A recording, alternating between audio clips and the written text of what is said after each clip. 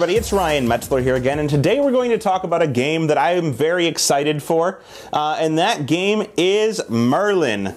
This is a new Stefan Feld game, which I guess excited is the wrong word. I'm a bit apprehensive, but also a bit excited, because this is a new Stefan Feld game with also a co-designer named Rieneck. I don't know him, but it comes from Queen Games, and I historically have not been a fan of many of their titles, except for Lancaster. Great game. But new Stefan Feld themed around the Knights of the Round Table, King Arthur, and Merlin. And it looks to be a rondel style game, so we're going to open this up, we're going to put it on the table, I'll play it several times, we'll come back, and we're going to talk about my thoughts on Merlin.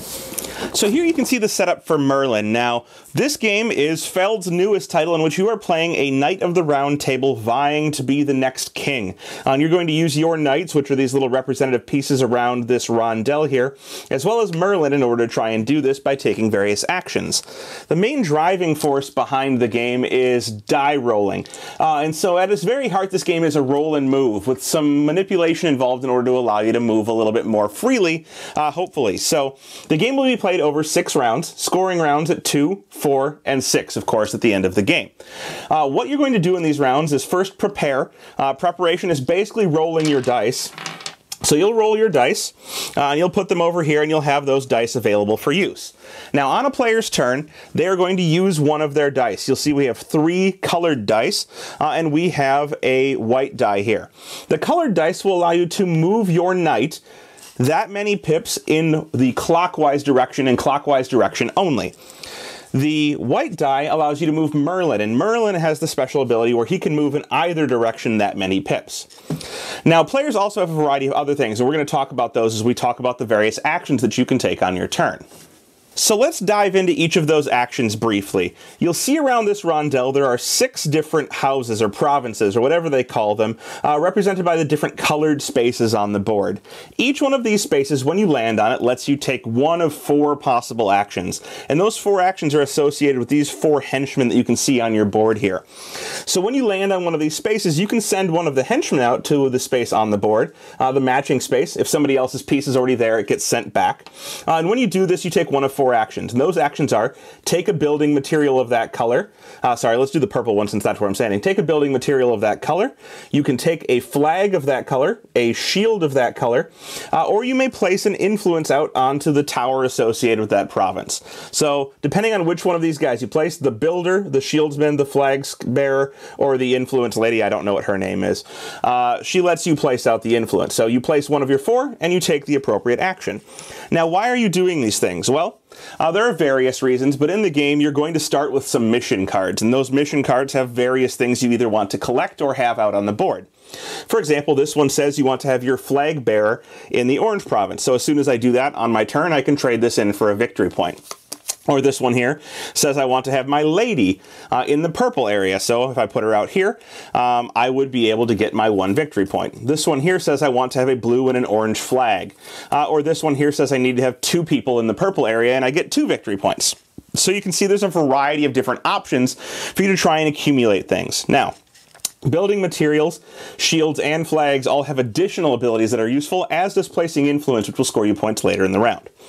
Now, moving on. You'll see the next space here gives you something for having influence in an area. When you land on one of these spaces, you may, in any area you currently have an influence, so for green it would be black, take a cube from that area. 1 area only. These are also existing for shields. You can do it to place a person, or you can do it to get a flag. So there are 4 different actions associated with this. The last one actually lets you get victory points for the number of areas you have influence in. The next space here lets you discard your cards, any of your mission cards, and take up to 2 new ones. So discard up to 2, take 2 new ones. The next place out here you'll see is a little picture of a building going onto a hex, and this exists in several places on the board. When you land on this, you may use the building materials you acquire throughout the game, which are these little cubes, in order to build out in this area out here. Now, this area has a variety of different hexes, and those hexes will make up areas or sub-areas of the same type. So you can see some kind of hilly areas here. There's a 3-size forest area there, a 4-size water area here. When you build out here, you're going to use a building material, and that building material will dictate where you can build, or more appropriately, the columns show you what type of building material may be used to build in them. So for example, black can be used to build in any of these spaces, here, here, or here. Purple would let you build here, here, or there. And of course, there'll be some overlap where certain areas let you be, or can be built on by 3 different colors. For example, this one right here can be built on by brown, orange, or blue. Now, when you build on these, you may get a benefit. For example, the ones with the towers let you place an influence or take a flag or take a shield of any color. The other spaces, however, don't give you any benefit. However, there will be an area majority scoring for each one of the individual sub-areas at the end of the 2nd, 4th, and 6th rounds.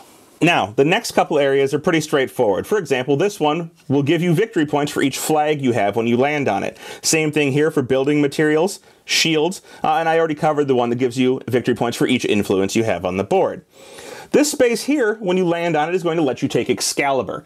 Now, Excalibur is going to let you kill one of the traitors that you'll see at your castle right here. So each player has 3 traitors per 2 game round that they're trying to vanquish in order to not lose victory points. Getting rid of all of these will require shields to block them. So for example, the blue guy requires a blue shield. Or you can use Excalibur to kill one immediately and you'll have 1 less. Also, if you hold Excalibur and have no traitors at the end of the 2nd, 4th, or 6th rounds, you'll get 3 bonus victory points. Then there's a couple of spaces that you kind of have to move around the board to find. So one right here lets you trade any single building material, flag, or shield for another of the same of those things. So a building flag, or material. So I could trade a black shield, for example, for a brown cube. Then we have the last space right here, or I think second to last space, I should say. This one lets you move any one of your placed henchmen adjacent one province clockwise or counterclockwise. So if I landed on here and I were green, I could move my builder to here and take a purple cube, or move my builder to here and take a gray cube. The last spot on the board is the chalice here. And this chalice lets you take the chalice when you land on it, either from the board or from another player. And when you get the chalice, you get an apple. Now, we haven't talked about apples yet, but apples are one of the ways you can manipulate your movement around the board.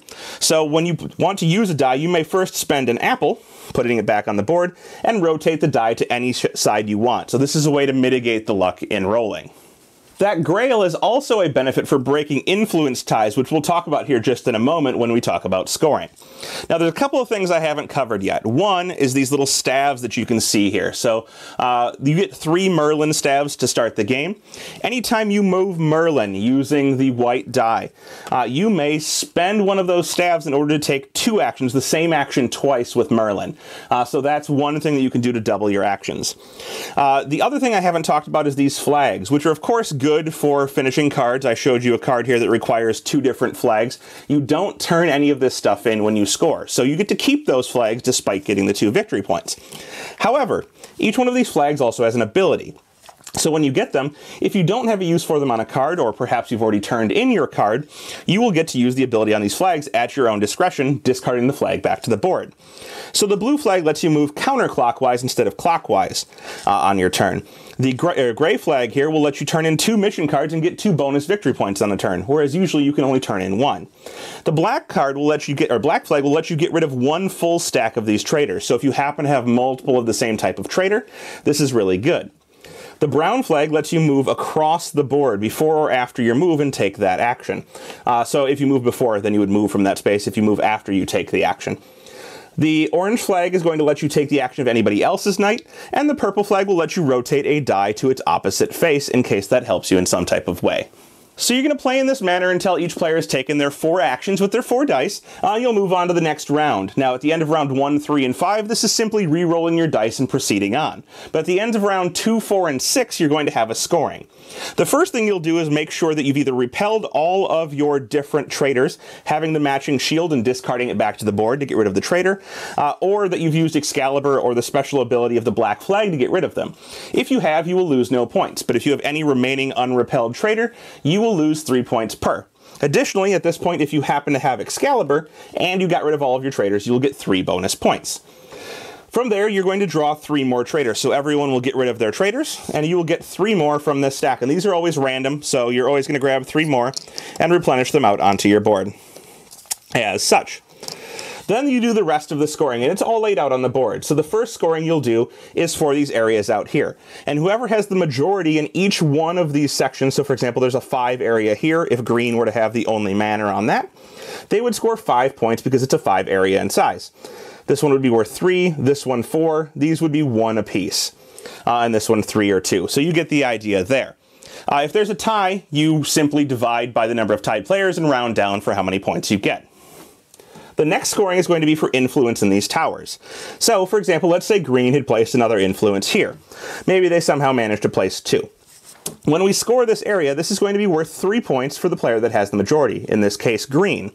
Now, if there were a tie, now it would be worth 2 points, 1 for each thing here, but whoever has the grail may use it once to break a tie. In this case, instead of green getting 1 and blue getting 1, green would use the chalice to break it for 2 points. The last thing you'll do in scoring is you're going to score for each one of your henchmen that you have out on the board. So if green had placed more henchmen out on the board, for example, something like this, they would score 1 point per henchman they have on the board for a total of 3 points. At this point, you're going to start another round, on to round 3, and then at the end of rounds 4 and 6, you would have another scoring, and at the end of the game, you're going to score additional points for having leftover resources, leftover apples, which are worth 1 point apiece, and leftover stabs, which are worth 2 points apiece, and whoever has the most points will be the winner. And there you have it. That is Merlin by Stefan Feld, another designer, Michael Rieneck, and Queen Games. Now, when I got this, as I said, very excited but apprehensive because historically not a big fan of Queen Games, but a huge fan of Stefan Feld. Although I will say that over the last several years, my love for that has been declining as well. Now this game, as I said at the beginning of the overview, is essentially a roll-and move. You do have 4 dice, you roll all of them. You have 2 different pieces you can move. Most of them are, well, one of them only in one direction, one of them in both. So that gives you a couple of options. With that said, there's a significant luck factor in the dice that you roll here, and there is not a lot of ways for you to mitigate that luck factor. Yes, if you roll multiples, for example 3 4s, you are forced to re-roll, so you get some diversity in the way that the dice work out, but there's still a relatively set pattern of a number of different ways that you can combine those dice to move around the board.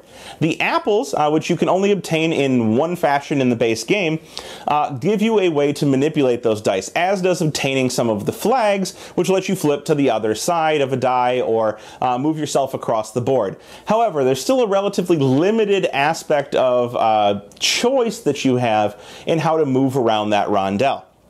And this made the game fall a little bit flat for me, simply because while there's a lot of different ways for you to score points, there's a lot of potential things for you to do. On each individual turn, you don't have that many choices in how to optimize that.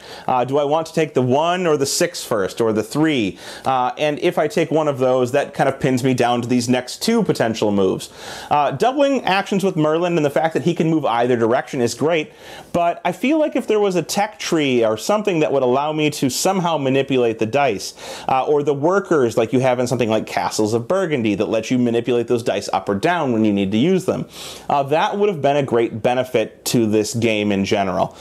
So while I don't hate it for being a roll and move, and I don't think it's a terrible game overall, I think it's somewhat limited in terms of the choice that you can make, and that turns me off. Now, there is a couple of expansions, or are a couple of expansions that come in the game. The first is a couple of additional tiles for those little provinces, or whatever you want to call it, the area where you build your manors, in terms for that area control victory point scoring at each of the 2 spaced around, so 2, 4, and 6. Those tiles are going to give you benefits for any of the land that you build on. So I showed there were some tiles where there was no benefit for building there.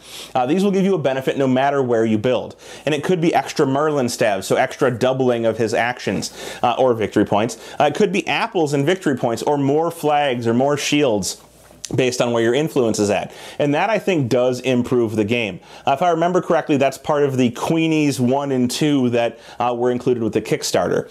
Additionally, there's a module you can include where instead of getting victory points for turning in cards, if you look back at the cards, you'll note that there's a picture of the different henchmen at the bottom. So the builder, the shield bearer, the flag bearer, and the lady in waiting, I think her name might be.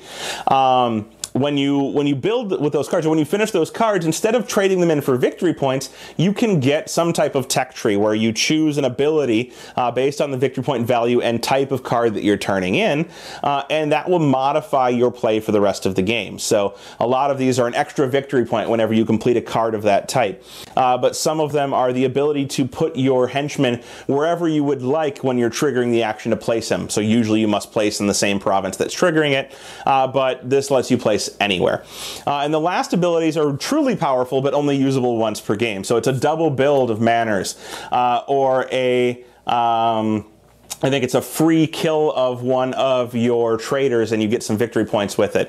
And the third one I'm forgetting at the moment, but they're very strong, but it's just not enough of a change to the game to make it exciting. So overall, I'm going to have to say that a little disappointed. This one falls flat for me. It won't stay in the collection. But if it sounds interesting to you, please feel free to check it out. That is Merlin from Queen Games. Thanks so much for watching the Dice Tower videos. Find more great videos and reviews, as well as our top-rated audio podcast at Dicetower.com. You can also find other great shows at Dicetowernetwork.com. I'm Eric Summerer, and you've been watching the Dice Tower. The Dice Tower is sponsored by Cool Stuff Inc., where you can find great games for great prices. Cool stuff in stock. Check them out at CoolStuffInc.com.